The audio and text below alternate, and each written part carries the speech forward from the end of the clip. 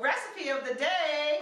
I am doing a special episode today because I am going to be making some meals to actually give away. We have a very dear friend, actually and client, whose mother passed away unexpectedly, so I'm going to be making this meal for them. And we have another dear friend and actually client who is going through some medical treatments, and so I want to make something for them.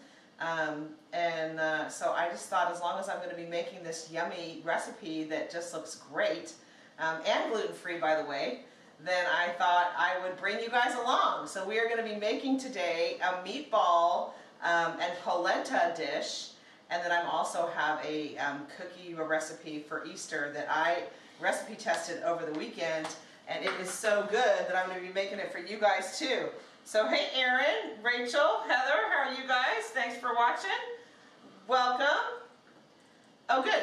Thank you guys for being here. So I'm going to get started with the polenta first. So I'm going to show you here because I'm going to put it over on the stove. I've got onion and fresh Parmesan. Of course, I grated this Parmesan all fresh because you know we always grate our own cheese fresh, because I don't like the stuff, you know, that they put on it that makes it not stick. It's just, you know, ew.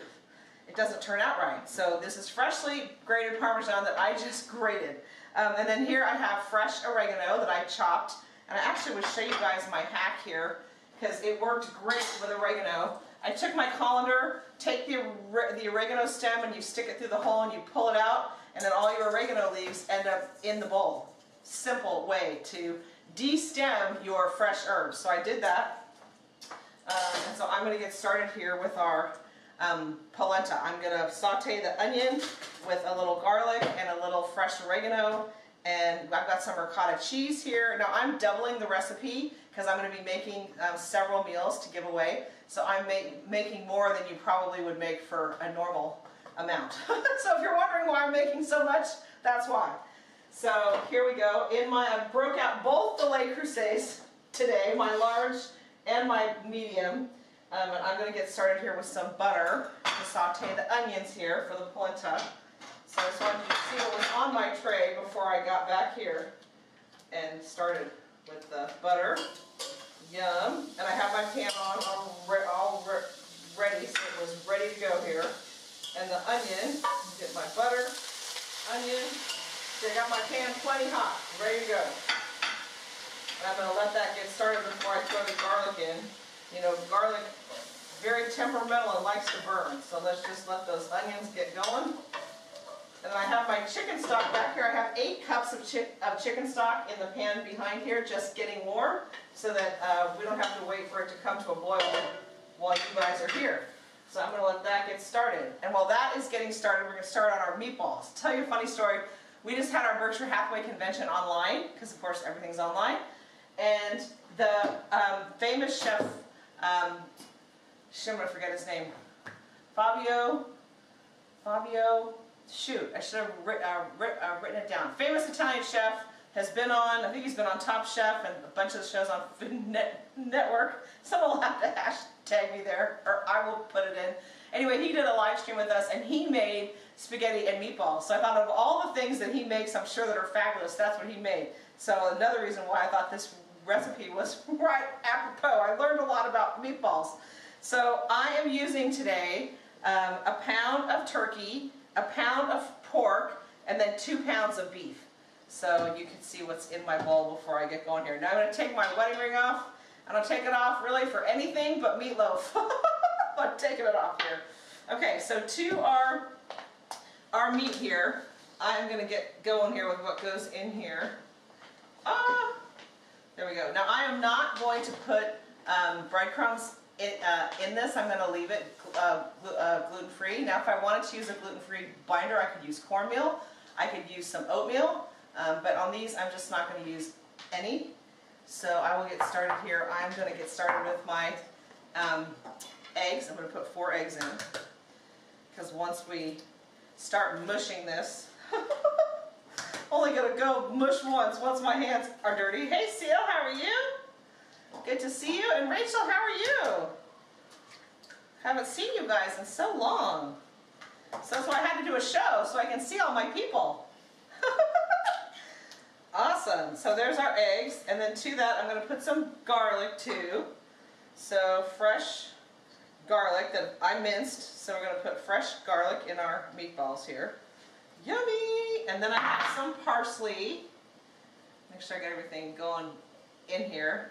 So I get talking to you guys and I forget where I am. So I'm going to save a little bit of parsley to garnish with. But this is fresh chopped Italian flat leaf parsley. And then I'm going to put in some cheese. I've got fresh grated Parmesan cheese. And I'm going to put a healthy amount in here. And eggs. That's it. I'm going to put some salt and pepper in. So these are going to be yummy. And another reason I like this recipe is it's really going to be a casserole. So once I get these meatballs made, when I actually assemble these, they're going to be in some foil pans, of course, to give away. But then we can put the polenta on the bottom and with the meatballs and some sauce, and they're going to be yummy. Put some cheese on top so that when they reheat it, it's like a casserole. They cook it like a casserole. So yummy is that. Okay, so meatballs. Here we go. I can hear my onions behind me working away. Oh my gosh. Yum! Now you can use the famous Italian chef, if I could think of his name. He only uses beef for meatballs. And he knows, you know, the controversy and all the different things, but he is a beef meatball guy. So I usually always, even when I'm making meatloaf, I will use beef and turkey just for calories, frankly. But you can use whatever you like. And then, of course, I like to put a little pork in because, you know, everything's better with pork, right? Now, I took this meat out of the fridge at least an hour ago so it would warm up a little bit to room temperature because everything mixes together a little better when it's a little warmer, I think. And my eggs, too, I took them out so they could warm up a little bit. And, oh my gosh, this smells so good. Garlic, pepper, yum! A little bit of parsley in there for color. Oh my gosh, I gotta check on my onions because I can hear them cooking away. So, oh my gosh, look at that. Yummy. Okay, easy, huh? Hold on, let me wash my hands real quick.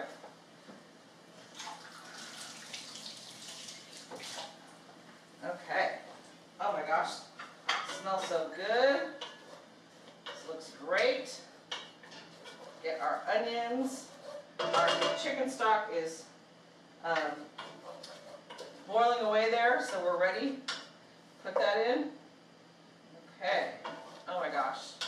You can smell this. It smells so good in here. Yeah. Okay, so our onions, I'm going to now add our garlic. There we go. I just have it measured out already, except I just spilled it on the plate. Hold on. Get it going in there. Oh my gosh, it smells delicious. Yum! And I'm going to put some of our fresh oregano in here. Oh, and actually I believe I needed fresh oregano in our meatballs too. So hold on. Make sure I get everything going. Let's see. Parsley, eggs, cheese, garlic, salt. Nope. So the oregano only goes in our polenta. But because I have it in front of me, let's put a little dash in. Okay, this smells yummy. So let me get the garlic mixed around here. Oh my gosh, yum!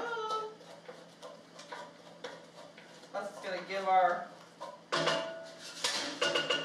our polenta just a little bit of green fleck in there. So, oh my gosh, it smells so good. Sure, it got, and also because I'm using 3 different types of meat, I can see them, they're different colors, and see that I got them kind of all mixed up there. But they look good. Check it out. Yum, meatball! Who doesn't love a meatball? Oh my gosh, it's so weird to wash my hands without my ring on. This huge ring. Hey Rhonda, how are you? So I've got the polenta going behind me, the onions. I'm going to get the polenta in there so it can get cooking. And I am using, of course, this kind of polenta, this golden pheasant that is so yummy. Now you could use cornmeal too. It'll work too, but I'm using this golden pheasant. So I'm going to take, I have 4 cups of polenta that I'm going to put in there. So here we go. I'm going to put my spoon down. Oh, here we go.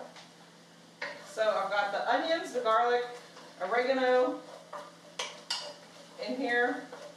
And so to this, let me sweat it off. I'm going to put 4 cups of polenta in here. And I'm also going to dump in my chicken stock. So let's see if I can do this gracefully. Okay, my chicken stock is boiling. So, hey Aaron, check it out. I have your mitts you gave me. Simply blessed. So in goes our stock. Oh my gosh, yum. And that is 8 cups of boiling chicken stock. And I need a whisk because I don't want any lumps in my polenta. So we are going to whisk this in here. Oh my gosh, it smells so yummy. Just show you guys what this looks like. Hold on. Get it mixed in. And the oregano gives it a nice green fleck in there. So let me show you what this looks like. Oh my goodness, yum. And this is going to take a few minutes to cook. Turn that down. But I want to show you here what is going on. I'm going to get my little mitts on, Aaron. Okay, look at that. Yummy, bubbly yumminess, huh? It is boiling. You hear it bubbling? So we're going to let that go. And I'm going to start with our sauce for these meatballs. So hold on, this thing is popping away back there. So this pan, I'm going to make some sauce for our meatballs. So to the pan here, I'm going to put 3 cans of diced tomato. These are low salt diced tomatoes in the pan. And I'm actually going to put a can of this plain tomato sauce in, just because I want to make sure I have enough sauce, because I'm doubling the recipe.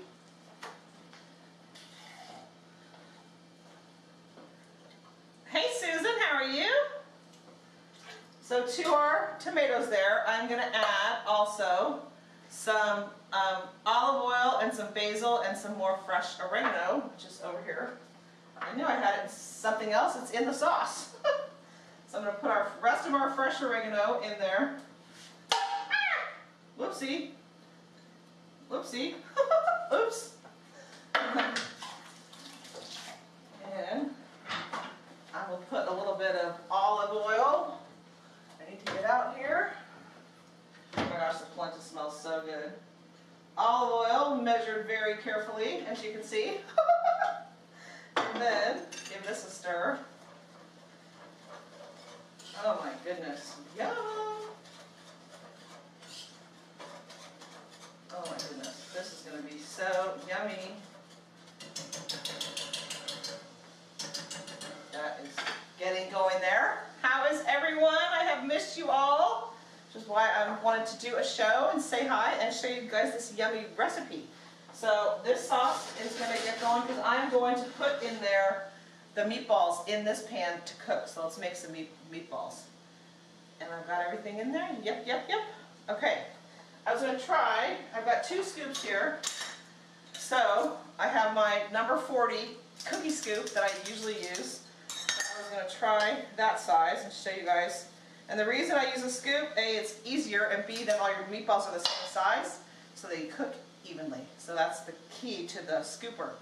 So there is a number 40 size, and then I have an ice cream scooper that I thought I would see what size the meatballs should be. So this one is a little larger. What do you guys think? Should we make ice cream meatballs or little meatballs? What do you think, Director? Little. Little? Okay.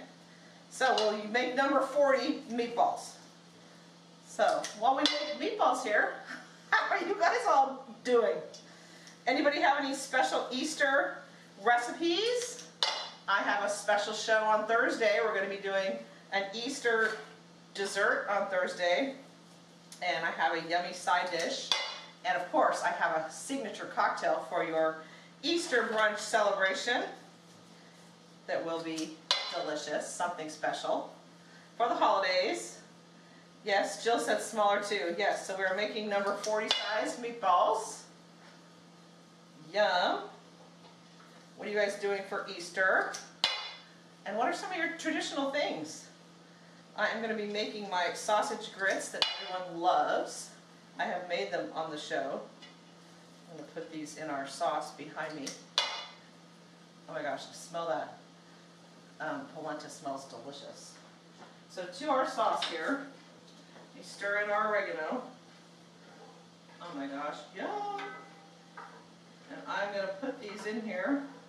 And these are going to cook in the sauce for about 20 minutes or so. And then I'm going to assemble the casseroles. Well, I'll show you in a sec. Let me get the meatballs in here. Oh my gosh, this sauce is going to be so good when all this meat renders down. So then once, I'm going to cook those in the oven, maybe 20, maybe 30 minutes or so. They might not necessarily be cooked all the way through, but it's going to be a casserole because we're going to cook it again. So when I serve this, my pan, I'm going to take the dish, I'm going to give them a weigh in, put the polenta in the bottom, put the meatballs on top, and then put some sauce on top and some Parmesan cheese on top of that, so that when they cook it in the oven, when they're ready to eat it and cook it for a half hour or so, the meatballs will cook all the way through. So that's how I'm going to serve these. And oh my gosh, don't they smell yummy? Oh, leg of lamb. I know my mom always made leg of lamb on Easter, always. Yummy. You'll have to share your recipe with me for leg of lamb.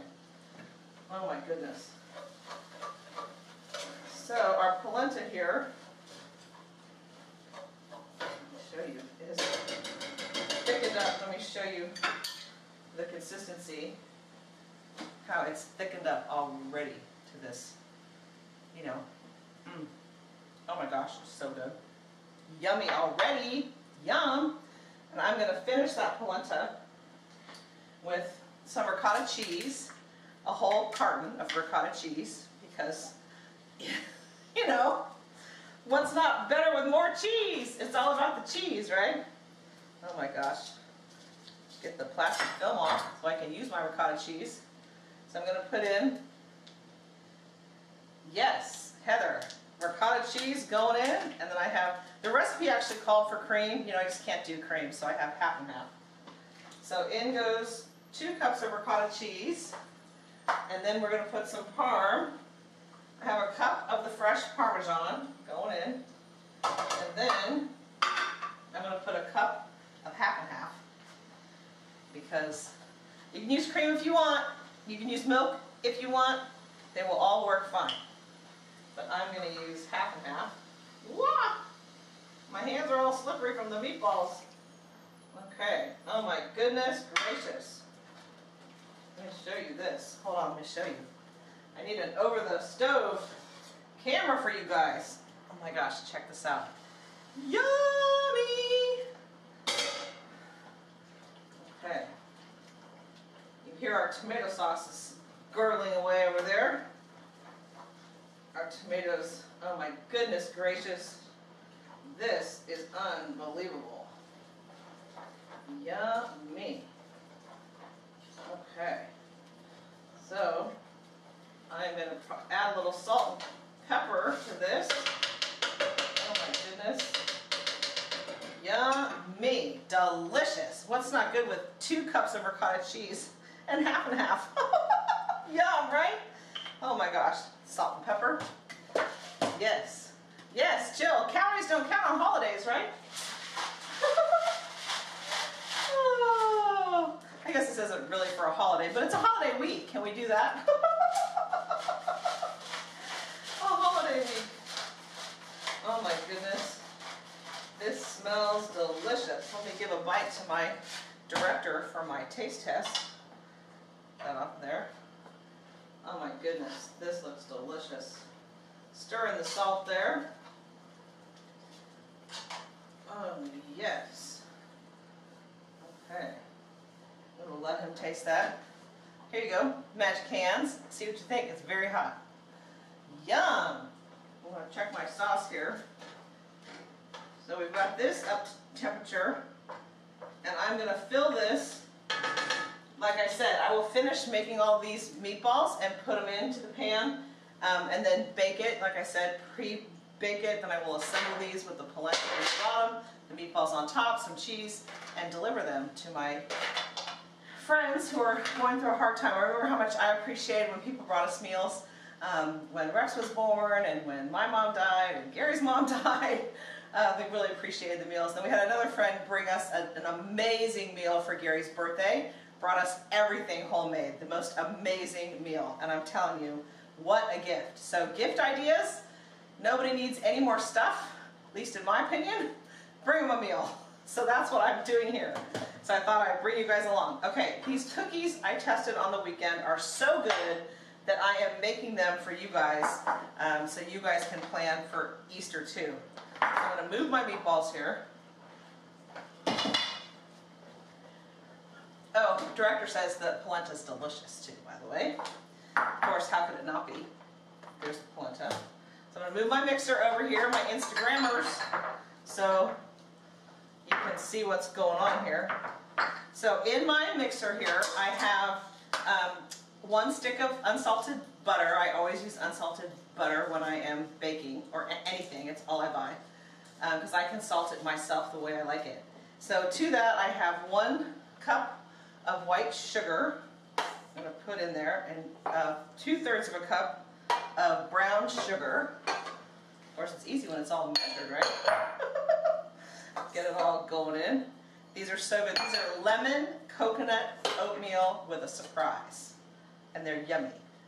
Hold on, need power there. There we go. Power. Now I'm using shortening, which I haven't used in forever, but the recipe called for shortening, so I thought, well, let's give it a whirl. I think shortening, like the combo of the butter and the shortening, and I bought the smallest container that I could use because I never use it, is this little pot of Crisco. So what else can we make with Crisco? I remember my mom always had, you know, that big container of Crisco in the pantry growing up. Oh my gosh. So we're going to cream that together. Yum.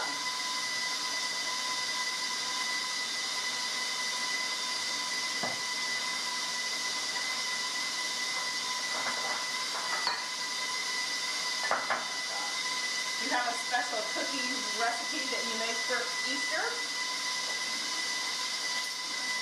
Or a dessert for that matter? Oh, fried chicken and Crisco. You know, I've never made fried chicken. Maybe I should tackle fried chicken from scratch. Oh my God. Have you, anyone tried the new hot chicken sandwich place over at the Collection in River Park? It's called Burnin' Mouth. Let me turn this off. You can hear me. It's called Burnin' Mouth. B-U-R-N-I-N, mouth. Yummy. Like hot, you know, Nashville chicken sandwiches. They're delicious. And there's always a line, but it's yummy. Of course, my son has discovered it, so it's there. Also, Cane's is open now too in Oxnard, but the line is forever. That's a chicken nugget place. And frankly, the hot chicken place is delicious. You know, in my opinion, better. Okay, so let's see. We'll get going in here. I've got the sugars and the eggs and I'm going to put the eggs right here. Eggs. Well, I'm looking for the eggs and telling you the eggs are in. So in my dough here, I'm going to put 2 eggs. And mix those in real quick. Let this cookie dough go really quick because I already have it all measured out. So let's go quick here.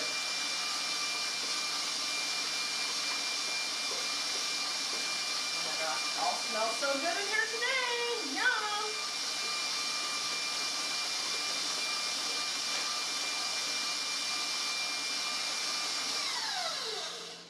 Jill, have you made fried chicken? Do you make it from scratch? Have you? Okay. So to this, really quick, I want to show you my treats here. We're going to put in, the flavor of this is lemon. Now I am using the zest of a lemon and the juice of a lemon that I just juiced. I see a seed here, so I'm going to take that out of here. So in is going the zest and the juice of a lemon. Of course, a lemon that I grew always makes me so excited. So there is lemon. Now the recipe called for lemon extract, but I'm using the real thing. And then to that, I'm going to do our flour. So in this, I'm going to add the soda and the powder. And it's 1 teaspoon of soda. I'm just going to throw in here. Oh, Lee does it. Awesome. I'm sure he has a secret to his fried chicken. And then a half a teaspoon of powder.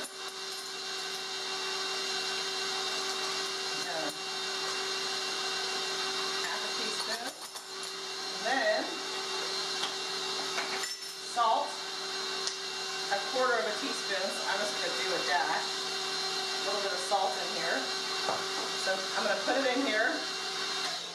This is our flour and our powder and our soda and our salt going in. And then the good things. Get that mixed in. I'll show you real quick the other things.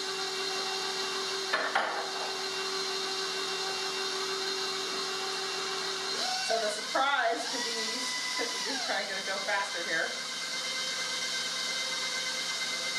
Get that mixed in.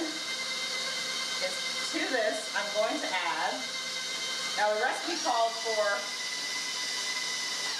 Rice Krispies, and I didn't have them. So I'm putting in 1/2 cup of coconut. This is sweetened, shredded coconut. 1/2 cup of oatmeal going in.